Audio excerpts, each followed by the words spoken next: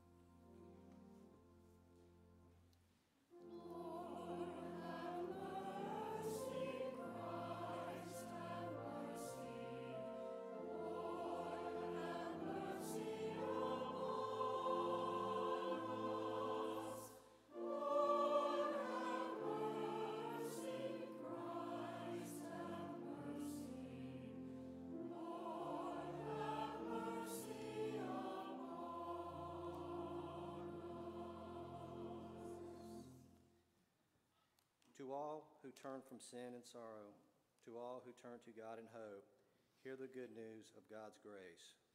We can trust the forgiving love of God. In Jesus Christ, we are forgiven.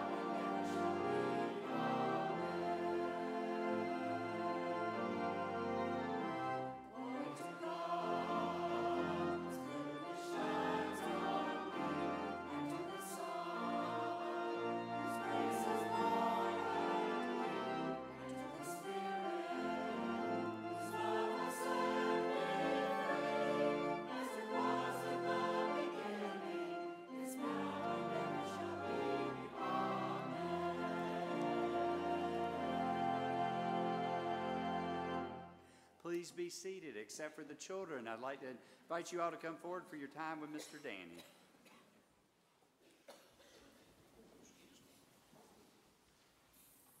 Shazam. Oh my goodness. This is the most we've had at second service in a long time. And I'm in trouble. Because I had to leave behind, and I think I'll share some next Sunday. Anyway, so let's see, what day did we just have? What was a special day? Valentine's Day, that's exactly right.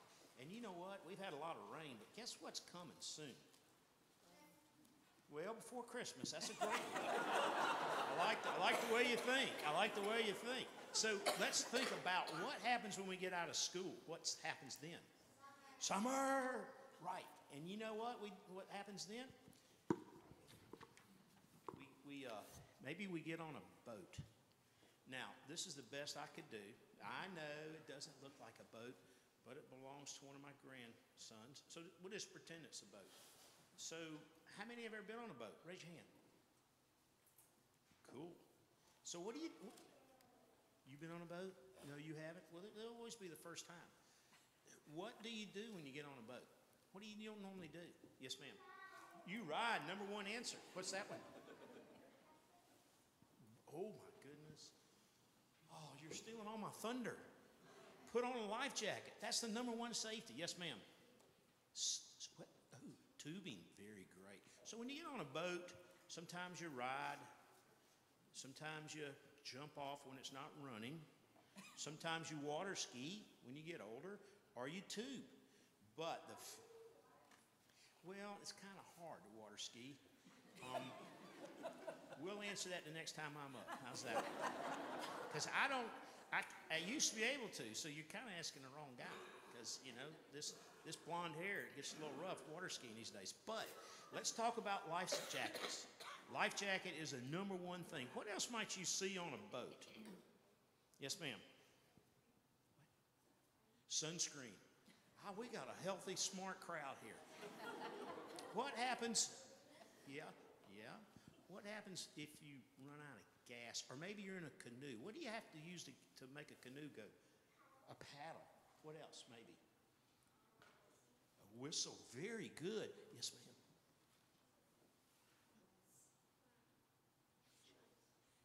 Snacks. I love it. Snacks. That's great. Okay, so let's drop back. So we know we got to wear a life jacket. And sometimes when you're like this summer and you want to go out, maybe your mom or dad gets on their phone and they look at the weather, that weather app. And, oh, it's going to be a great day. It's going to be sunny, hot. Let's go get a suntan, wear sunscreen, take snacks, wear life jackets. Great. But sometimes a storm will approach. And a storm is wind and waves, maybe sometimes rain and lightning from the sky. Yeah. So it's smart to be alert and get off the lake or the ocean if you think a storm's approaching. And don't be afraid to tell your mom and dad, let's get out of here and go to shore safely. Now, what I want to tell you real quick, there's a story in the Bible about Jesus and his disciples. And they are, doesn't look quite like this boat, but they're on a boat and they're crossing a water, a sea or a lake. And all of a sudden it gets rough. Storm comes, wind's blowing, even water starting to lap over into the boat. Now, this is early on in the disciples with Jesus, and they get nervous. And they're looking around like, this thing may swamp. We may be in trouble. What do? They find Jesus. Where is Jesus in the boat? Does anybody know? I know it's a tough question. Yes, ma'am. He is sleeping. Yes, he is sleeping in the back of the boat.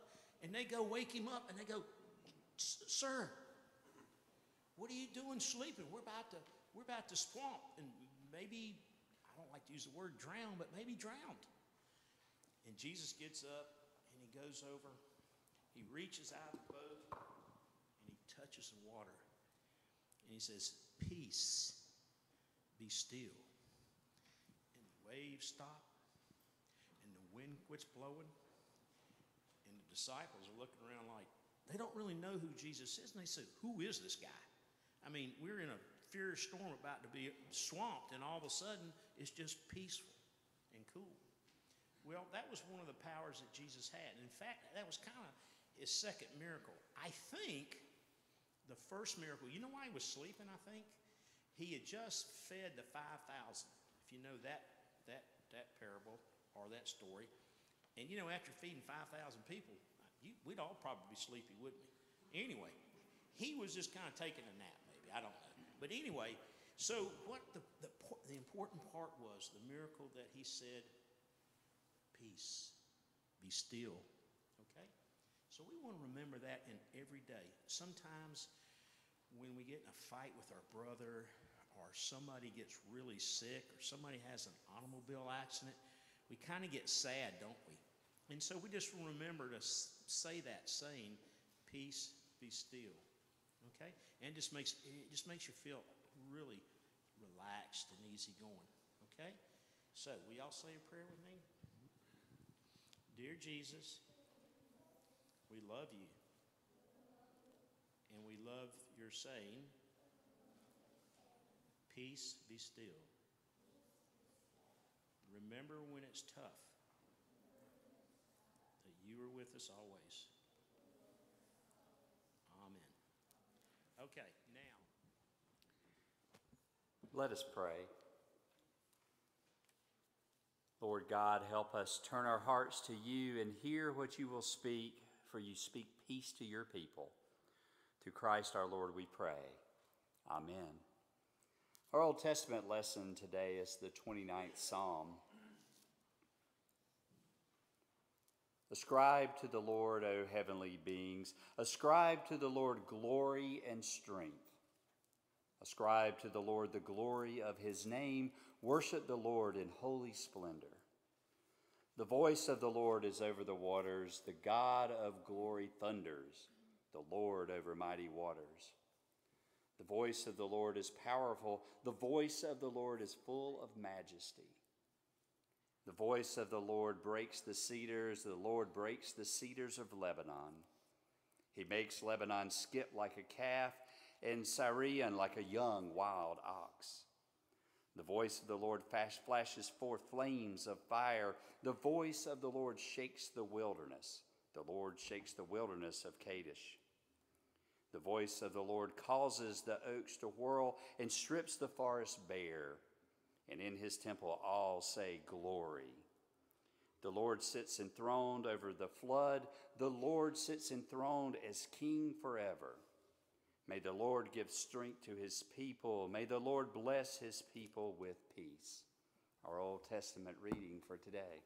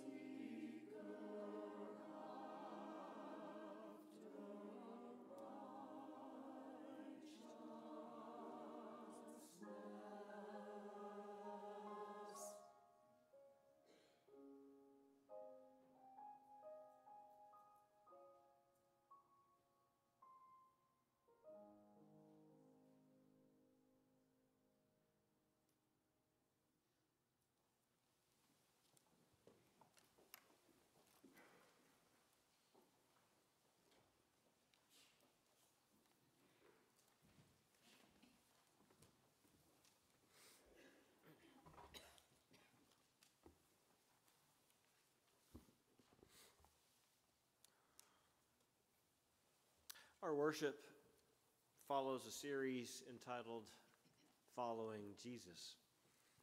We're reading stories of Jesus and following him through those stories.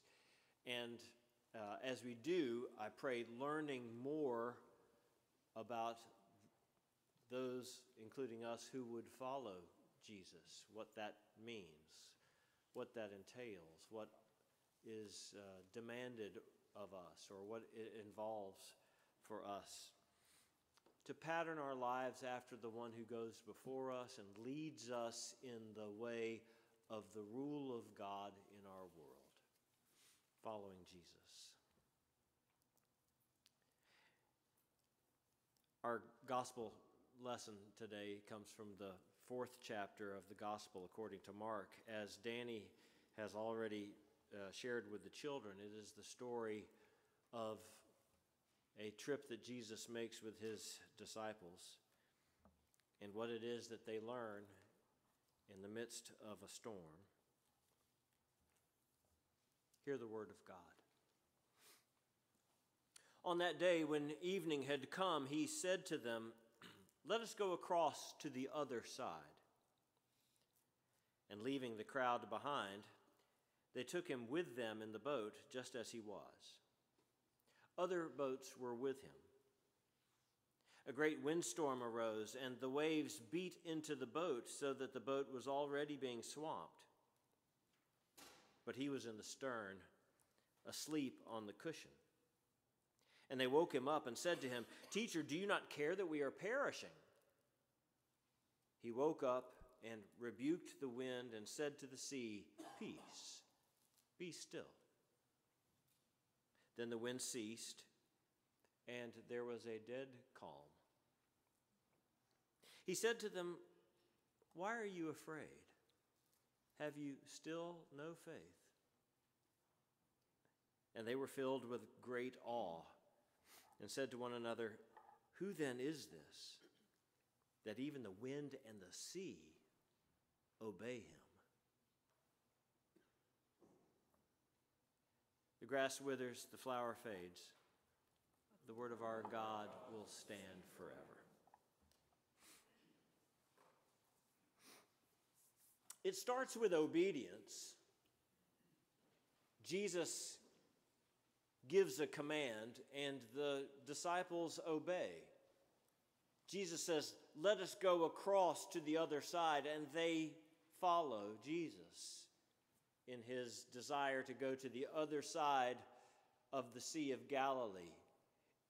It is evening, and on that day, when evening had come, he said to them, "Let us go across to the other side." That day, we find out from the beginning of the 4th chapter of Mark's Gospel, that day has been a day of Jesus' teaching all the way through the day. He's been in a boat on the side of the banks of the Sea of Galilee, on his side, their side, the familiar side where his land is and where those fishermen are who become his disciples.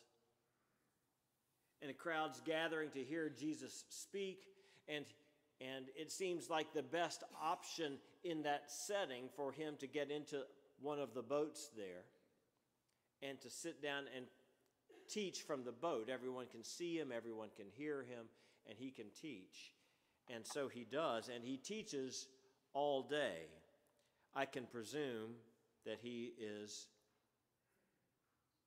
tired from that. I know what it's like when on a Sunday I'm teaching 2 or 3 hours, and I'm played out by the end. And I know what you're thinking. You don't go there at all, please. However tired you are from listening, I know how tired I am from speaking. And Jesus was speaking all day until evening.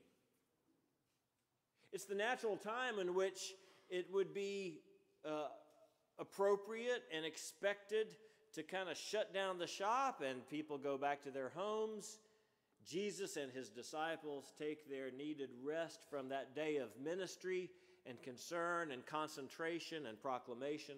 And yet what Jesus says at that time, unexpectedly, is let us go across to the other side of the Sea of Galilee.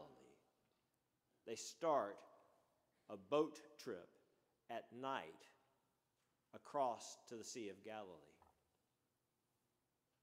The setting, time-wise, is important to me because it's not just that Jesus is at the end of a long day of ministry. It's that he is proposing to go to this place that we talked about last Sunday, the land of the Gerasenes, on the far side of the Sea of Galilee. Some miles away is that land where people do not know this good news yet. They have not heard recently of the kingdom of God, and certainly not in Jesus' ministry has there been his proclamation, his revelation of this good news.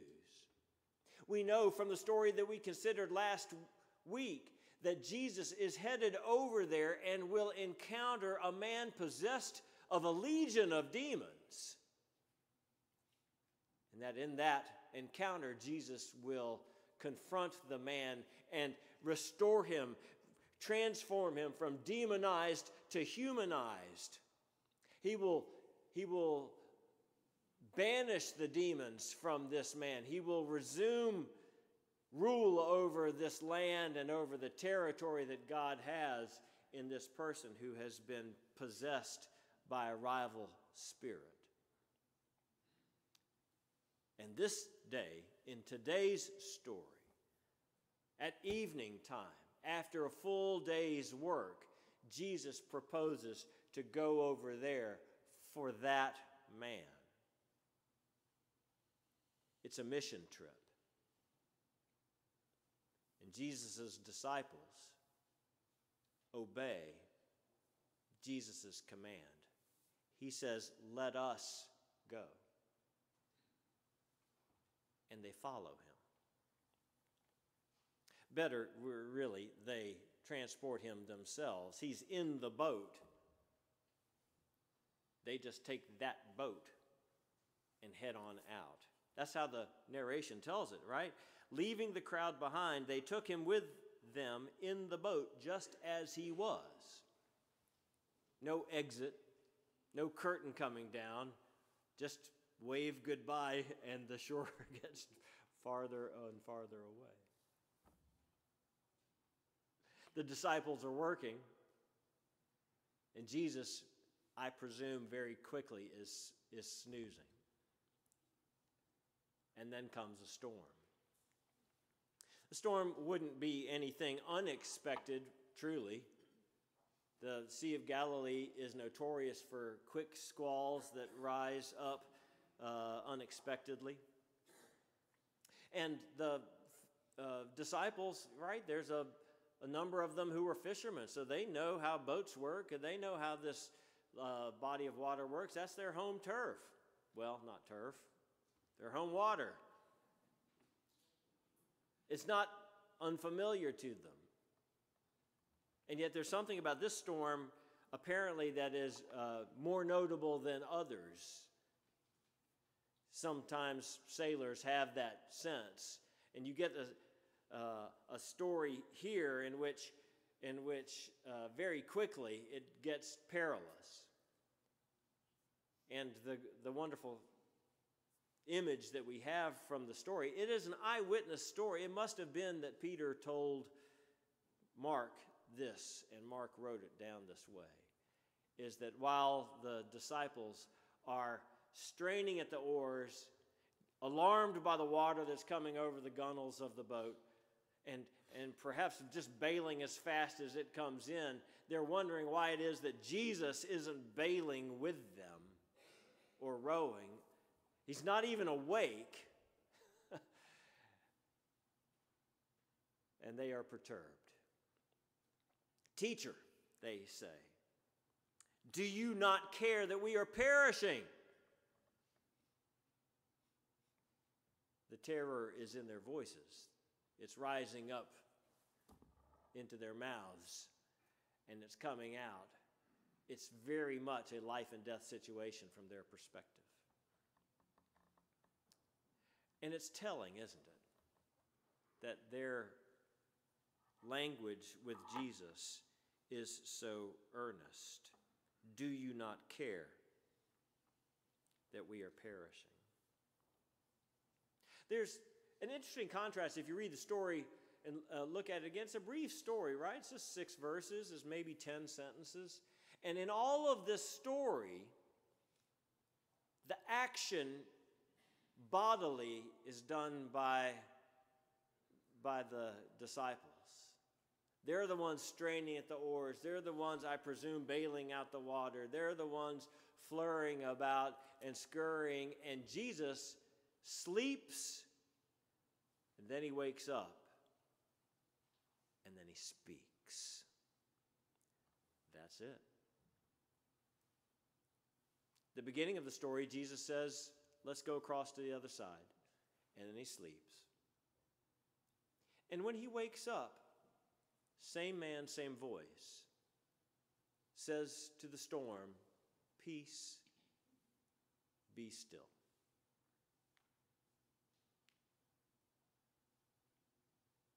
And like the performative utterance of God at the creation, who said, let there be light, and it got bright.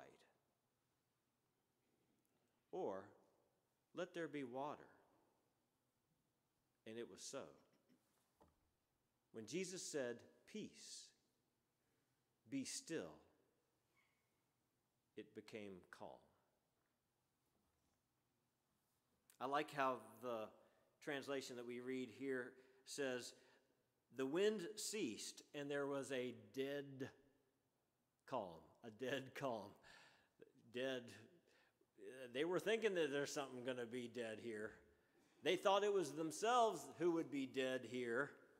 And that concern wells up from within them and betrays their lack of faith. And Jesus calls them on it. Because they have said to Jesus, teacher, do you not care that we are perishing? And there are 2 things in there about Jesus that are, in essence, they're accusing him. One is that we are perishing and you're not doing anything about it. 2, you don't care about this situation or hence about us. Teacher, do you not care that we're perishing? Jesus' words, I think, address not only the storm without, but also the storm within. Peace, says Jesus. Be still. And there was a dead calm, into which Jesus asks this question. Why are you afraid? Have you still no faith? Why are you afraid? Have you still no faith? They have not trusted that Jesus, with whom they sail, is one who is who he truly is. They've not perceived that, and so they have not trusted him to be able to do anything in this situation. And they've not trusted him even to be the kind of teacher who actually cares about the people whom he leads. And Jesus' gentle rebuke names the crisis in the hearts of those who follow him. It is a crisis of a lack of perception and a lack of trust. Why are you afraid? Have you still no faith? It's a great story, I believe, because it's what happens on a mission trip. It's what happens when followers of Jesus obey Jesus and find themselves in their obedience in the kind of pickle, or better, crisis, that truly threatens their existence. And the question is, if that happens, what do we think about God in this picture? Do we think that Jesus is inviting his followers into a time of devastation and failure? Or do we trust that in Jesus, God is reaching out to deepen our faith and to teach us about the power that truly does save us? It's a life and death kind of situation. It's not just that there's a bad storm and there's the threat of drowning. It is all of that, plus for this audience that would have heard this, schooled in the faith of Scriptures, they would have heard and understood the deep, deep threat of disintegration and the lack of God's presence in the world. Every time Scripture uses the image of the sea, it carries the echo of the first chapter of Genesis. You remember how it goes that the very beginning, right? In the beginning, God created the heavens and the earth was a formless void. And the Spirit of God moved over the face of the deep. The image is of uncreated chaos, disordered, disintegrated. And the Spirit of God moves over that chaos and brings forth order and life, our being, out of that which is nothing. And the story of the creation is really a kind of a beautiful thing, because what happens is progressively, as God's Spirit works in this process, there's ground for us to stand on. And the waters that symbolize that threat of chaos are pushed aside. And they're put in their places.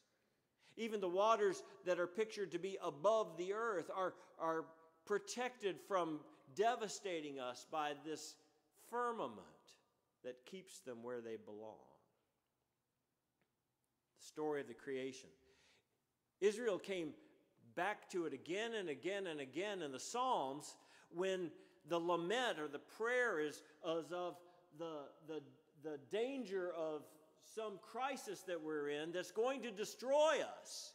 That's the threat, that we will be destroyed, and that God, in God's rule with us, will be rendered impotent or meaningless or non-existent. It's the entire enterprise that's at risk in this little boat on the Sea of Galilee. That's how it feels when we're in crisis. It's not just I'm in danger, it's that everything is at risk, and it feels as if the entire universe is crumbling. Remember, back to those national crises that we can recall, how it felt, that the ground was shaky beneath our feet. Remember how it feels when you go through one of those, what do we call them? Existential crises.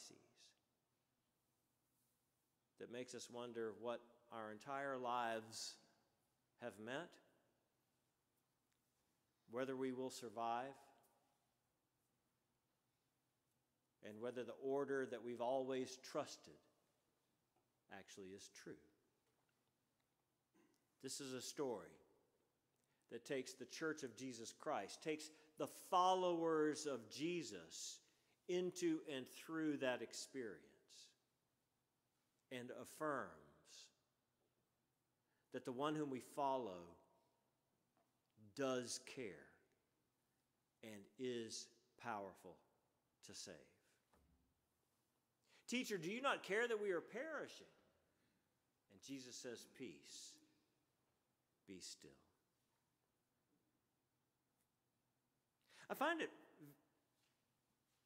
interesting that when the story tells us of the disciples' fear, it's not until this point.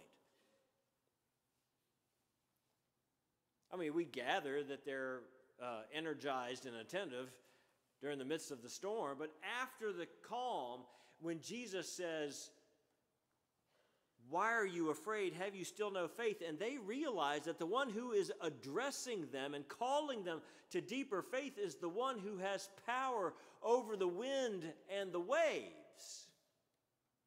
They know that the human being in the back of the boat has the power of the creator of the universe. They know in a moment who it is who addresses them. Mark tells us at that point, verse 41, they were filled with great awe. In the original language, it reads something like this. They were afraid with a fearsome fear. You can't underline enough that the fear comes after the realization that our safety, our security are in the hands of this one who's invited us to follow him. The story begins with obedience, the disciples' obedience to Jesus' invitation, let us go across the other side. It ends with their question, who then is this that even the wind and the sea obey him? Their realization is that even in the midst of a storm, the followers of Jesus can discover who Jesus truly is and who it is whose love holds them.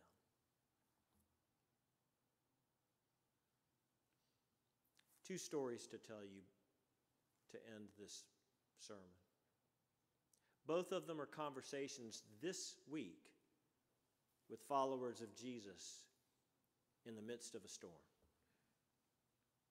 One is with a sister in faith who has been paddling for a long time across the sea in a storm. And she has been bailing water and still faithful in pulling the oars. And yet, even after suffering great loss and withstanding continuing headwinds, she says to me, Gordon, you know, as hard as all of this has been, God has been giving me something very beautiful, a great gift. And I wouldn't know to expect it, but here it is.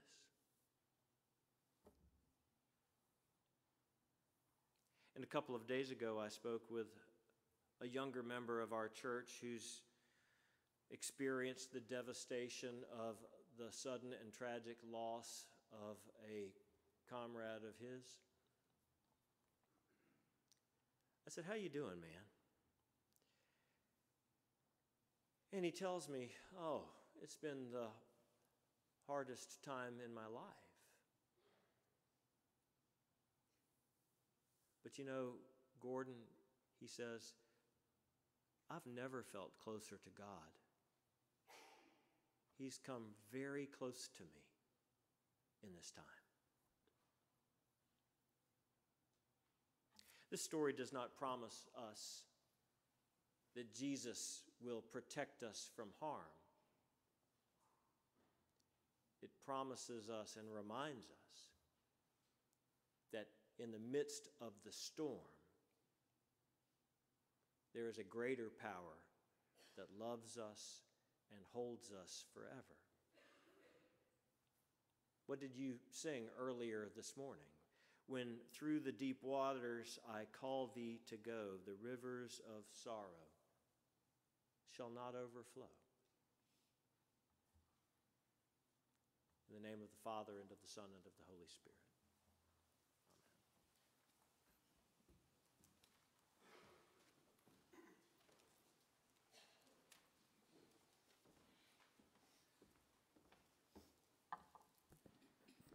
Friends, as people offered peace through our faith in Jesus Christ, so let us all now stand and affirm what we believe using the words of the Apostles' Creed. Christian, what do you believe? I believe in God the Father Almighty, maker of heaven and earth, and in Jesus Christ, his only Son, our Lord, who was conceived by the Holy Ghost, born of the Virgin Mary, suffered under Pontius Pilate, was crucified, dead, and buried. He descended into hell. The third day he rose again from the dead. He ascended into heaven, and sitteth on the right hand of God the Father Almighty. From thence he shall come to judge the quick and the dead. I believe in the Holy Ghost, the Holy Catholic Church, the communion of saints, the forgiveness of sins, the resurrection of the body, and the life everlasting. Amen. Please be seated.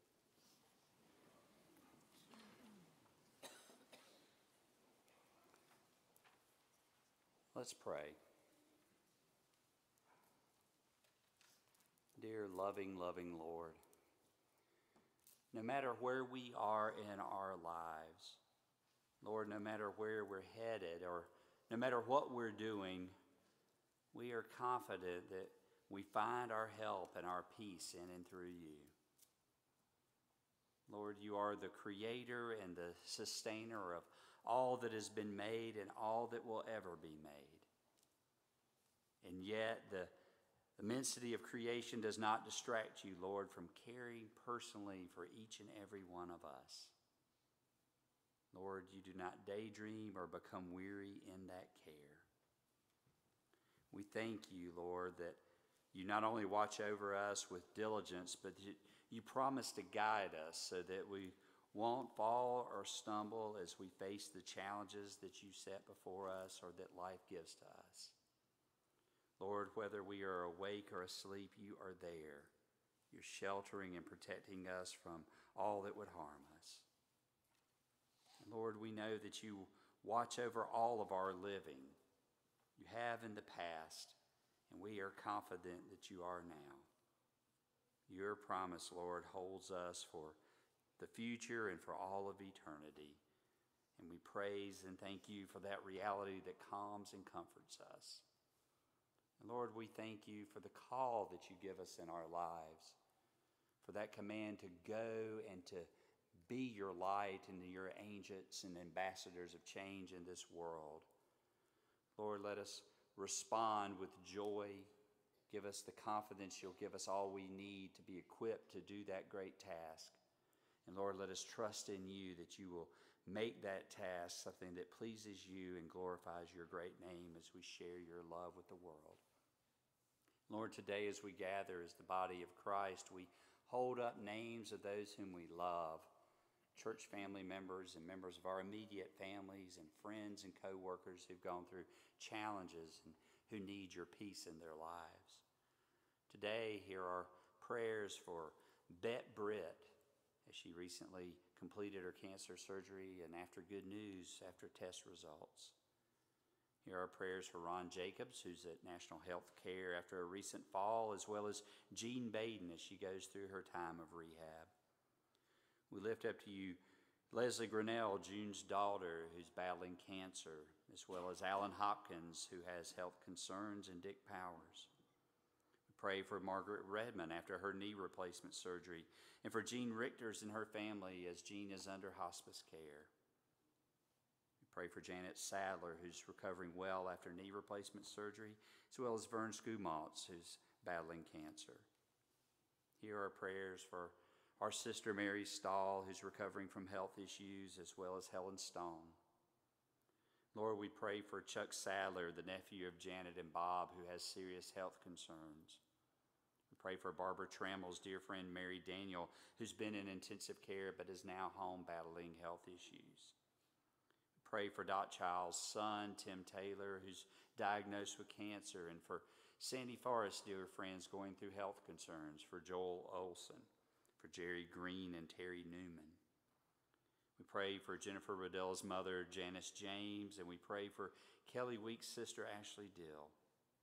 Here are prayers for Wendy Cress's niece, Sarah Owings, for Julie and Danny Schaaf's dear neighbor, Ruth Gardner, who's battling cancer, for Heather Pratt's friend, Ron Stadt, and also for Betsy Turnbull's brother, Bob Thomas, who's fighting that terrible disease.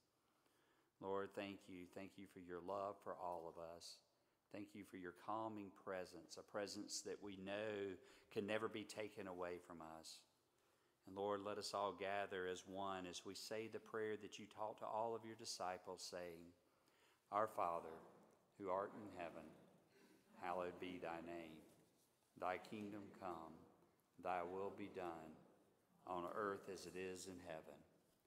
Give us this day our daily bread, and forgive us our debts, as we forgive our debtors. And lead us not into temptation, but deliver us from evil.